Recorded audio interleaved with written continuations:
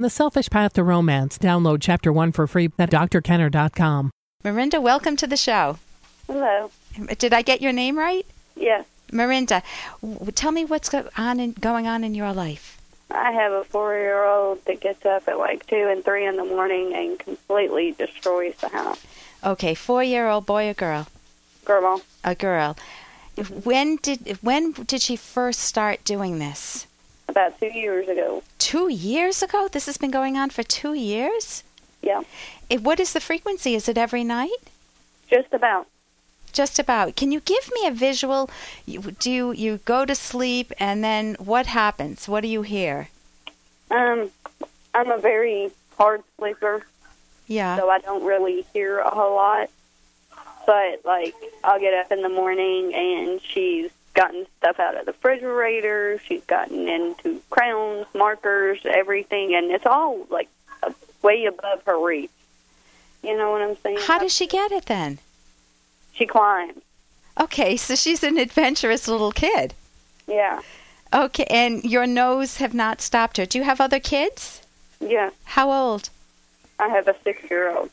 Okay, now the 6-year-old can get the markers and can get into the refrigerator just fine.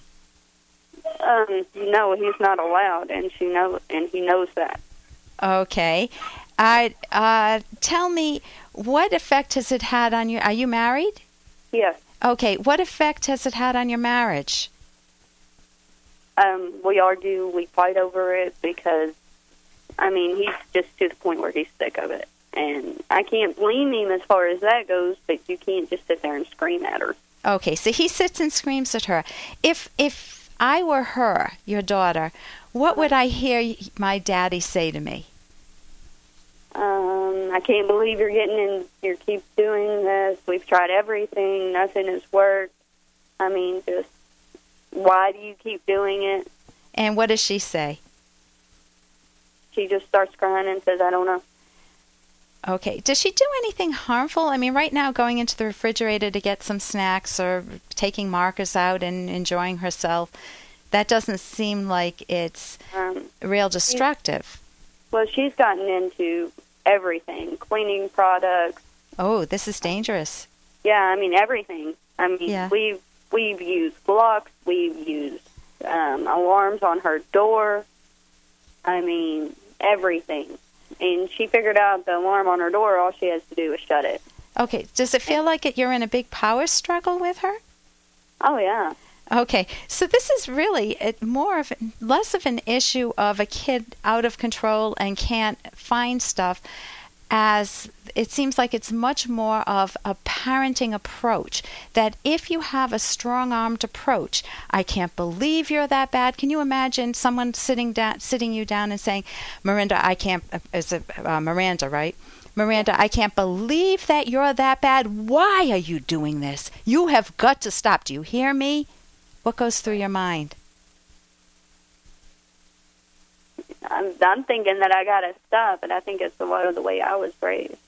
Okay, so you would stop.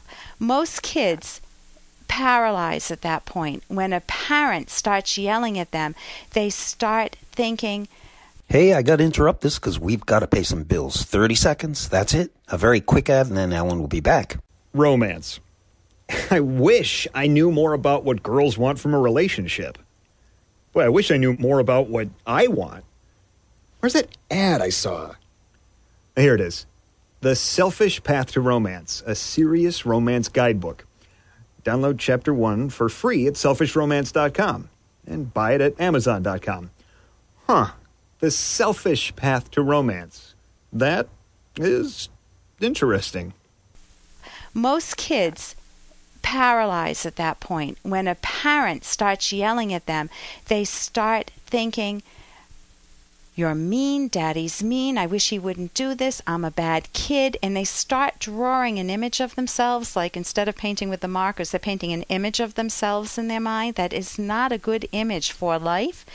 I would recommend you get a book, and if your hubby's willing to do this with you, to read my favorite parenting book, How to Talk So Kids Will Listen, and Listen So Kids Will Talk.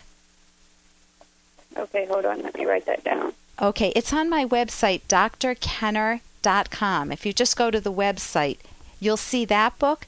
You'll see a book, Siblings Without Rivalry.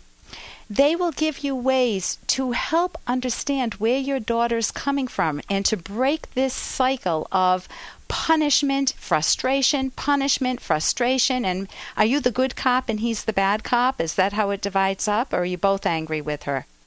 Well, I mean, we're both angry with her, but, like, if I get up before him, I sit her down and I'm like, look, you have to clean this up. You know, you got into it, you got to clean it up. And what does she do? Normally, she'll go to her room and shut the door. Oh, she doesn't clean it up at all. Who cleans it up? Me. Okay, so then you build up a lot of frustration towards your own daughter, and at times you might even say you dislike her intensely. I never try to tell her that. But you feel it.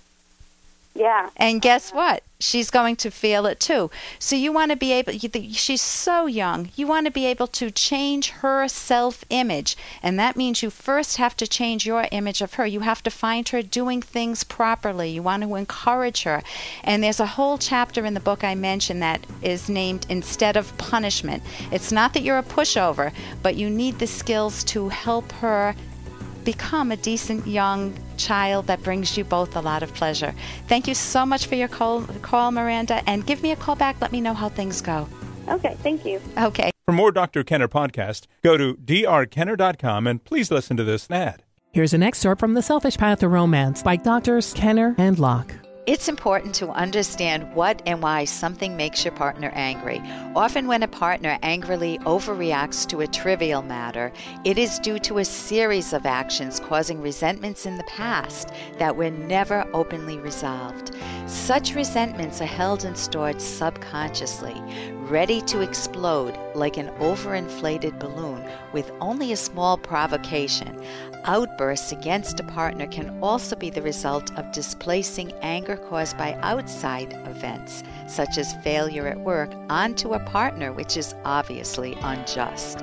Anger issues must be fully resolved and then replaced by positives such as love, communication, admiration, gratitude, and caring if romance is to thrive. You can download Chapter 1 for free at drkenner.com, and you can buy the book at amazon.com.